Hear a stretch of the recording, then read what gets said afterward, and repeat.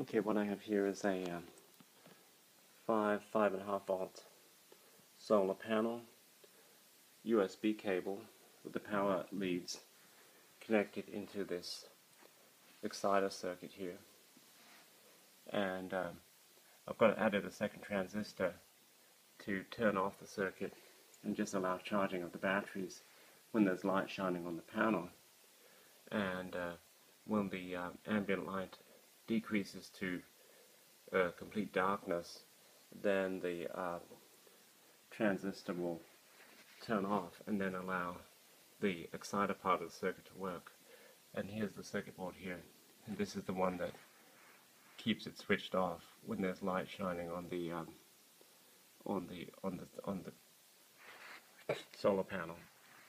And you can see this. I've got some rechargeable batteries. There's 4 of them, which charge for about 5.5 volts with that panel during daylight, and they charge pretty fast in regular sunlight.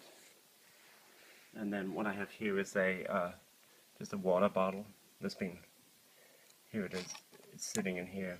And I put it in this drinking bottle, which I've cut in half. I've wrapped 3 turns of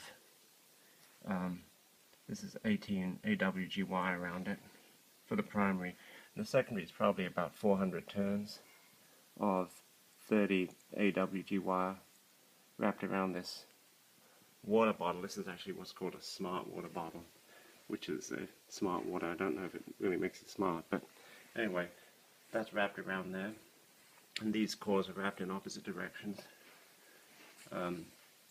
This technology is all based on that of DrStiffler and G. and other people in the field of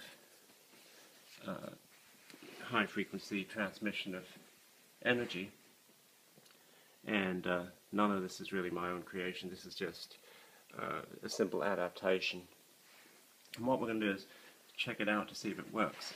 So what I've done here is I've turned the switch on, so there's actually, in theory, if there was no light shining on that panel, this would be on, and it would probably give me a little zap.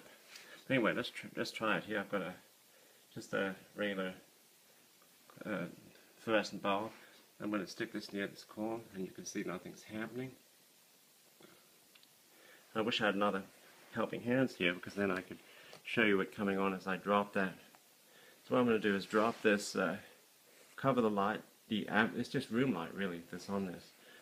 Cover it over like that, and then bring this near, and you can see that lights up.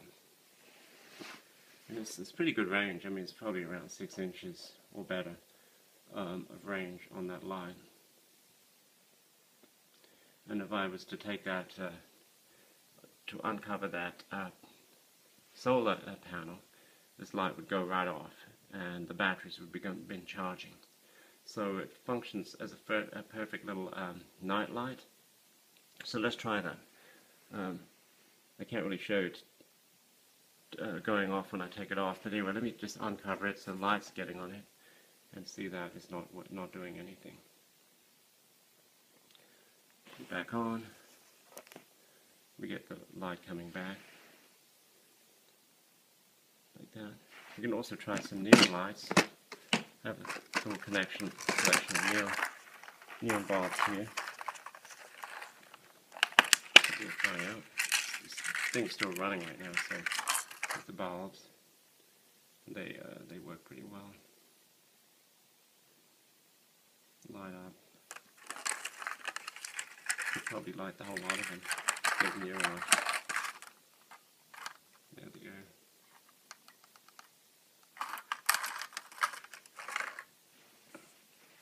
We'll get some light on that panel.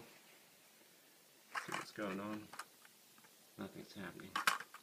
So it's kind of like almost like a you could call it a Slayer exciter, Slayer based on G. Slayer exciter garden light.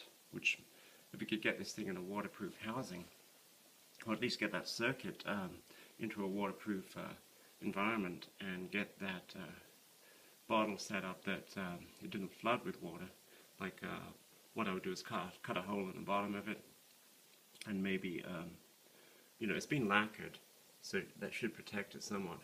And then just, you know, make sure that that rain doesn't flood anything. I think it would probably work even with you know, with water dropping on top of it from light rain.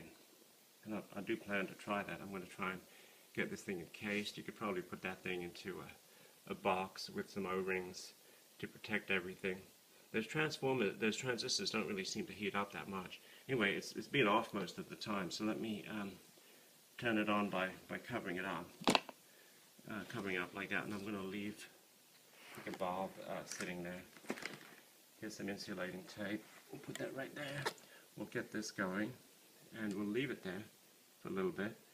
And whoops, fall down. We'll leave it there to see if there's much heating in the transistor that drives the main driving transistor for this circuit. I'm going to just let it go for a little while. Coming back later now, and I'm going to see if the transistor is warm, and it's just a little warm. It's not hot, which is good.